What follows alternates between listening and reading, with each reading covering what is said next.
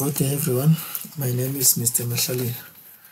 Now we are on our 5th lesson on our CP and for word processing editing. For today I've got only 2 items, which is editing documents by changing font styles or font sizes. Let me take you to the first one. I'll quickly retrieve my document that I've already typed.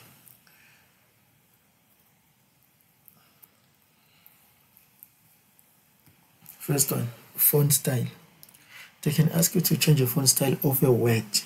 Sometimes they can ask you to change a font style of a topic.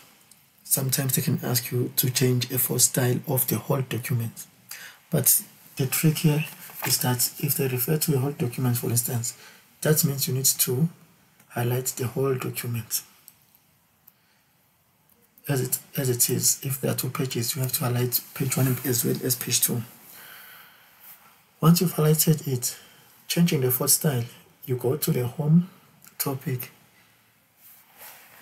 Then here where there is my cursor mouse, you click inside it.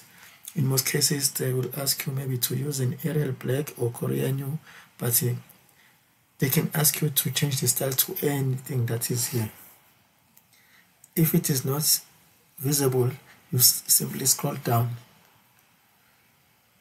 You simply scroll down using your arrow. If let's say maybe they wanted a copper black, that means you scroll down until you find copper black.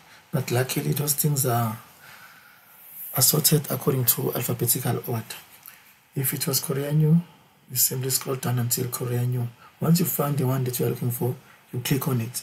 Then the font style will change to whatsoever they've asked.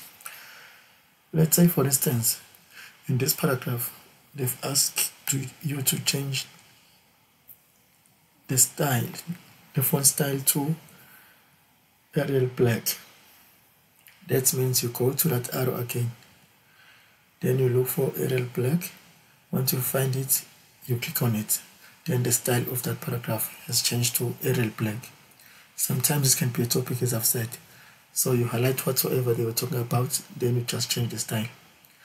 Then lastly, on our topic, they will ask you to change the font size. The font size, it is the size of the word or of that topic or of that paragraph, or they can even include the whole document. Let me just highlight this paragraph. If they ask me to change this paragraph size to 14 pt, that means next to the font styles there is this figure that is always there. You simply click on that arrow and change it to 14. That means the word will increase to size 14 pt. Sometimes you can simply change it manually by tapping the correct figure. If they ask you to change to 11 pt, you simply type 11, then press enter. That means your font size will be 11 pt. All your words or letters will be up to 11 pt. Now that you've covered both of the points, it is just a note that those who've got textbook, a computer practice textbook, don't forget to refer to your textbook, computer practice and form. Refer to page 28 to 29 for science. The science will assist you when you are editing. They will show you that if there is this sign, it means you must do whatsoever. For instance, there can be a sign of SP. That SP will be meaning spelling. You must change the spelling of that, correct spelling of that word. There can be a sign of NP,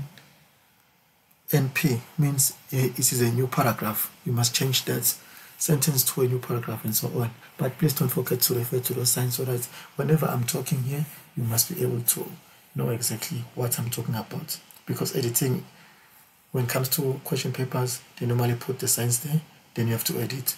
But if you keep on following my lessons, we'll end up doing a simple question where we'll be dealing with it and in making sure that you understand the science as well as the editing part. So thank you for watching this video. I hope that you are still enjoying it, and make sure that you keep on downloading the next ones until we are done with all the word processing, additions, as well as Excel. Good luck.